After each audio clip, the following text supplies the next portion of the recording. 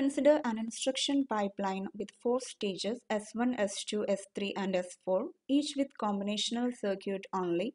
The pipeline registers are required between each stage and at the end of the last stage.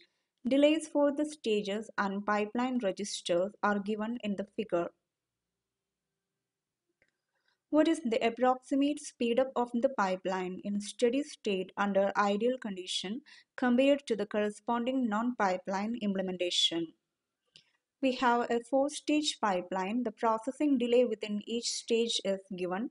We are using intermediate buffers between the stages and at the end of the last stage. The buffer delay is also given. We need to find out the speedup of the pipeline with respect to the non-pipeline implementation. We know that the speedup in pipeline implementation is equal to the time taken for non-pipelined approach divided by the time taken for pipelined approach. Suppose we have n number of instructions to process. The number of instructions are not specified. Let n be the number of instructions to process. In non-pipeline implementation, each instruction passes through each phase. We are not using intermediate buffer. Each instruction passes through each phase.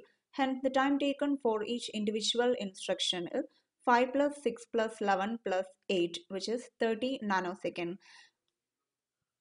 One by one, the individual instructions are processed in non-pipeline implementation. Hence, the time taken for n number of instructions is n into 5 plus 6 plus 11 plus 8 nanoseconds, which is n into 30 nanoseconds. And for the same system, if we are using a pipelined approach like this, we need to use intermediate buffers. Also, we need to synchronize between the stages so that we need to connect a single clock to all the stages, and the clock period should be set to the longest stage delay.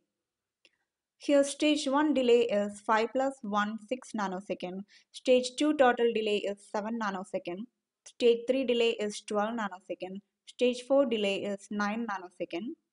Hence, the longest stage delay is 12 nanosecond. Thus, the clock period is equal to 12 nanosecond. Now, what is the total time taken for pipeline approach? It takes 4 clock cycles to fill the pipeline. So, to get the first instruction out, the time taken is 1 into 4 into 1 clock time. And for the remaining n minus 1 instruction, the time taken is 1 clock time.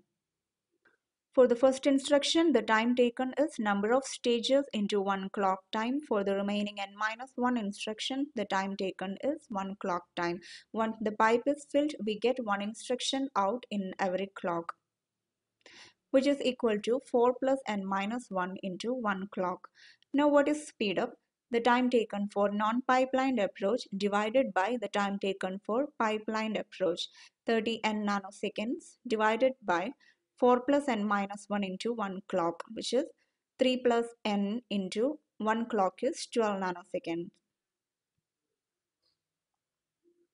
Now by taking n out,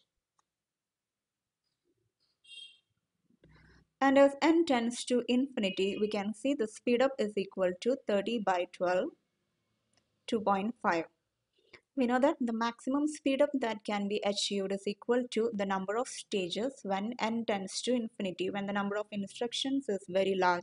Here, even if the number of instructions is very large, the speedup is only equal to 2.5. Why? Because different stages are having different delays, and we are using intermediate buffers, and the clock period is set to the longest delay. So all these factors will affect the speedup, and hence the speedup is much less than n.